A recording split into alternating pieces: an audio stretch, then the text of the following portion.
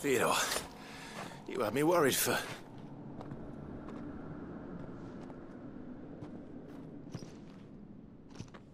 We have to get you out of here.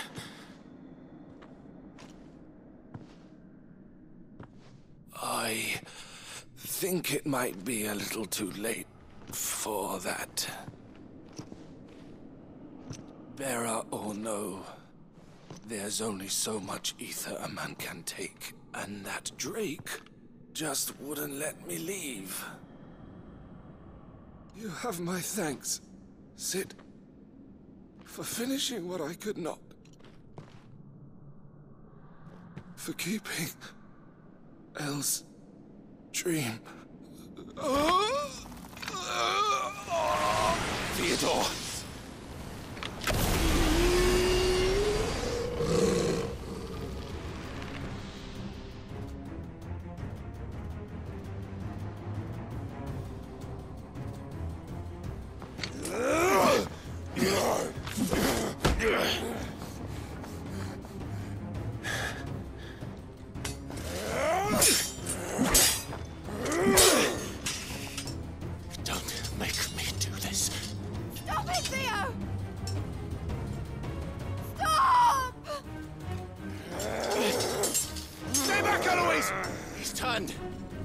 And so will you!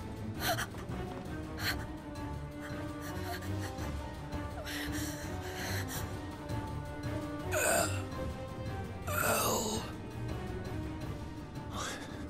Theodore...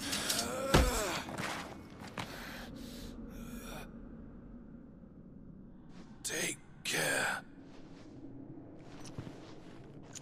of my sister. Theodore, wait. Goodbye, Elle.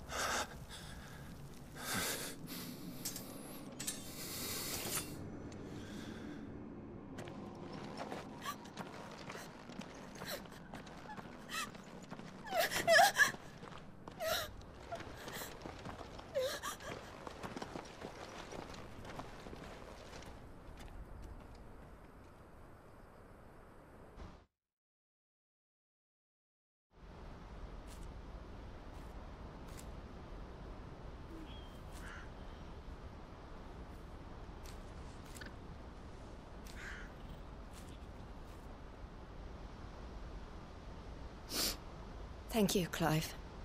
I think I'll be all right now. That was true bravery he showed. Leading the dragon away from the village like that. His first instinct was always to protect people. To put others' well-being before his own. And now he's gone. Because I sent him to that place, against his will. It wasn't against his will. He was ready to do whatever it took to show you he could stand on his own. So that you would finally be free to live your own life. To live my own life? He never could come to terms with the choice I made. What exactly happened? You once told me Theo was the first bearer you ever helped.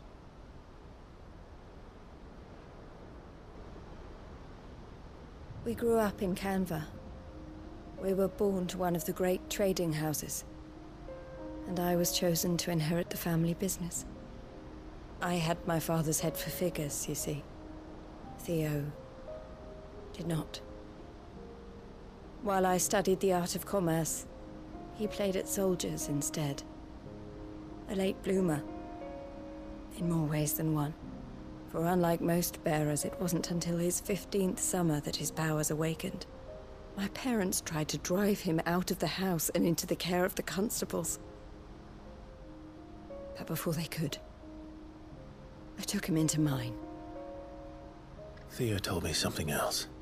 He clearly admired your devotion to the cause of freeing others like him from slavery. But he said you deserved a better life than this. He wanted to free you from what he called your bonds, just as you freed him from his.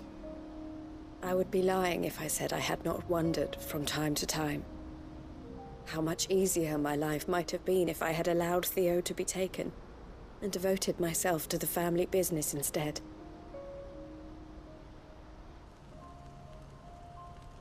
But I have never regretted the decision I made.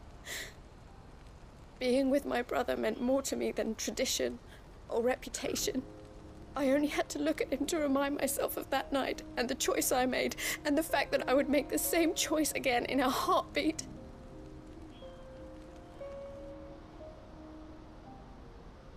He was never a burden. How could he even think that? If anything, I was the one who weighed him down. You weren't, Eloise. He said it himself, that he had always been grateful to you for saving him, and that he wanted to repay you by letting you live the life you were denied. Neither you nor Theo weighed each other down. You loved one another. You did whatever was necessary to continue living your lives together, and you always would have. You're right. All I ever wanted, all I ever did, it was so we could be together. Oh, Theo, why did you have to...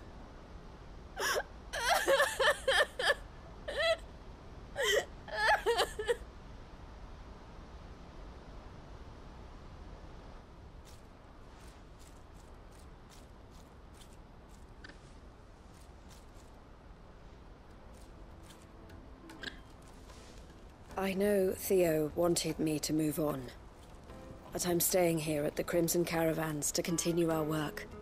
We can make a difference here. We can help people, save them. I need nothing more from life than that.